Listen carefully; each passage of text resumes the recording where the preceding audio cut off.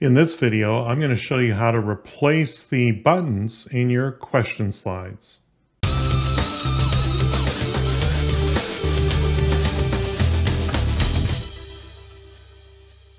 One of the viewers of my YouTube channel was asking about putting their own navigation controls in to their question slides, and they wanted to replace the very generic buttons that simply said a word with images or icons that represented what those particular options were.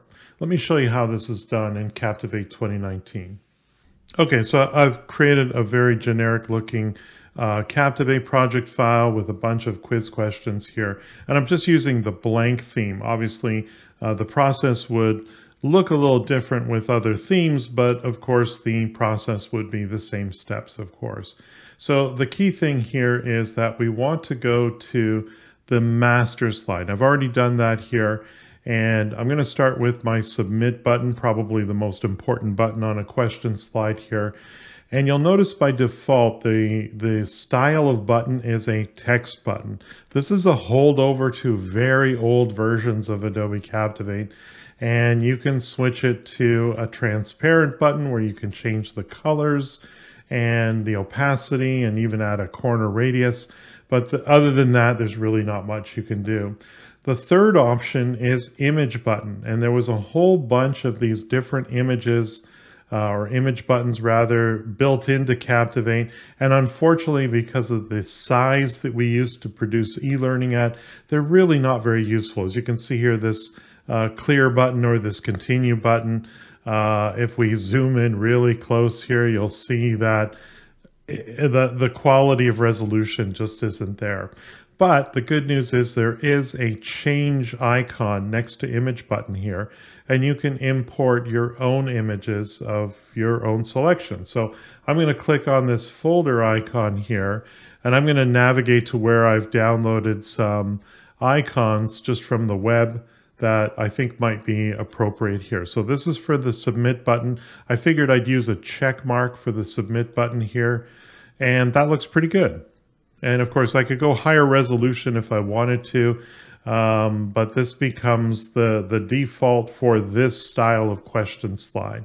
And we can do the same thing for our skip button. We can go to image button, click the folder icon, and we'll use the right-facing arrow for that there.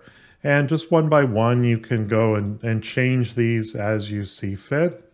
I'll do the same thing for back. We'll click that, we'll choose that there. Clear, I've got sort of this recycle icon that I think is quite good, and we'll use that one there.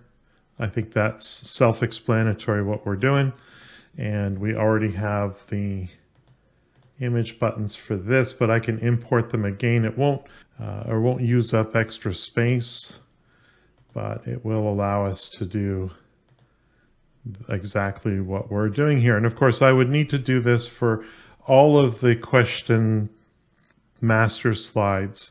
It's not one of those things where you could select this and then apply it as a style, because you would need to create a style for each of the different types of buttons here. So you would do the same process here, and when we exit the master slide, of course, all the slides that use that multiple choice true, false, fill in the blanks style already have those buttons in there. And of course, you can use larger resolution images. You can use colored images, whatever it is that you wish to do. If you thought this video was helpful, please like and share it with your colleagues. If you need help with Adobe Captivate, hire Paul for one-on-one instruction. Paul's goal is to focus on lessons based on your specific needs. Visit his website at captivateteacher.com. And don't forget to subscribe to his YouTube channel.